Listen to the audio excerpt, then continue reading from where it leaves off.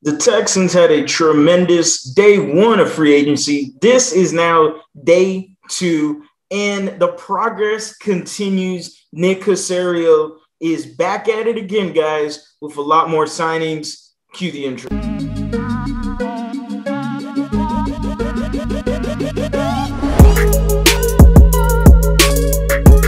What is going on, everybody? Welcome back to a brand new episode of The Lead. Your host, as always, Harley Dugan. So day two of free agency is pretty much in wraps right now, barring any other extra signings. Yes, this is a late video, but I got to get it out for the content. Day two of free agency, Texas fans. What do we get?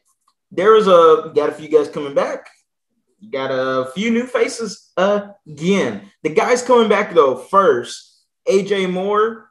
Okay, cool. PJ Hall, no problem with that. And Pharaoh Brown, no problem with that either. AJ Moore's a really good special teams guy. When he stepped in at the safety position, suspect sometimes, and other times he looked decent. But again, really good special teams guy.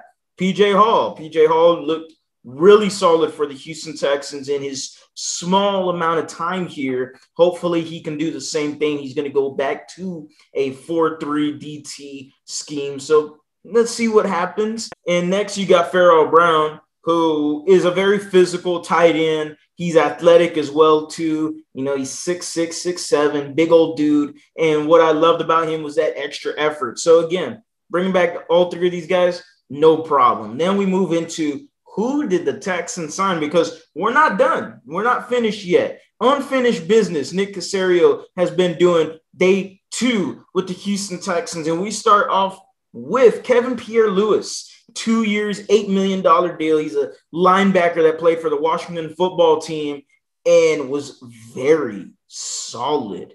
The guy is going to take over as your Sam linebacker. The guy is really good in coverage. He's extremely athletic, good size. He's going to be your starting Sam linebacker with Christian Kirksey. And then you're going to have Zach Cunningham at the well. I referenced last night's video. I said, Gruyere Hill, and I hope I said that right, was going to be the Sam linebacker. This time, Kevin Pierre-Louis lays the boom. He's a really good coverage guy and knows his spots, has really good awareness for the linebacker position. Can't wait to see what he can do. Kirksey in the middle, and then you got Zach Cunningham being your will linebacker. Next, you got a guy in Derek Rivers who's an outside linebacker / D end. He's going to be a defensive end in this 4-3 scheme, guy that could put his hand in the dirt and go. He's still a young defensive end, 6'5", 250. You signed him for a 1 year, $3 million deal. And,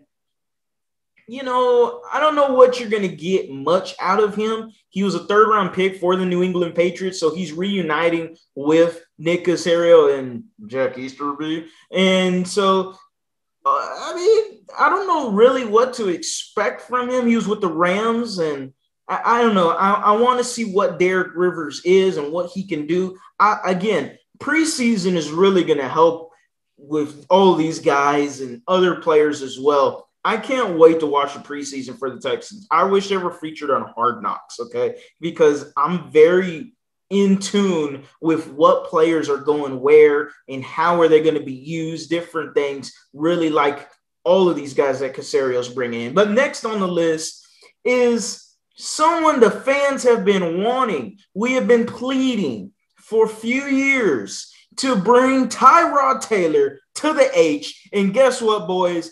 Big Nick Caserio slinging that thing.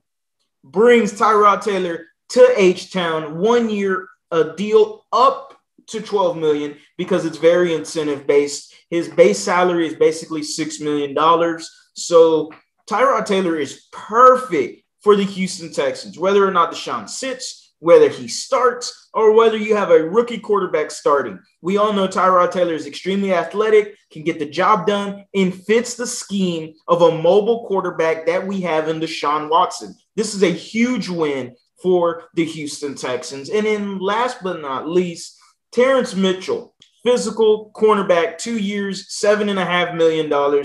Terrence Mitchell, if you did not see the GOAT Patrick Storm Twitter account, he posted what I thought was absolutely awesome in Terrence Mitchell. He did have 13 pass breakups, but he also, had a few, about 13 touchdowns, I believe, or I could be wrong on that, on him as well. So he's a little bit of a boom or bust type of corner, but give me a guy that's physical, that's a brute, that doesn't give a damn, and will get in your face. He is a dirty type of cornerback, and I am all for it with the Houston Texans. It has been, I don't know when, since we had a cornerback that is this physical. The dude was hella physical with Jarvis Landry in the Hard Knocks episode, and it was just amazing to see that and him getting into fights. And look, I'm not condoning, to fight on every play, but I love the physicality, and I love what I saw from Terrence Mitchell. Overall, all these signings, again, Nick Caserio is hitting it out of the park. I say the grade for day 2 is right at an 85. Yesterday's video, 82 with the day 1. Day 2, getting the additions of Tyrod Taylor, Kevin Pierre-Louis, and Terrence Mitchell.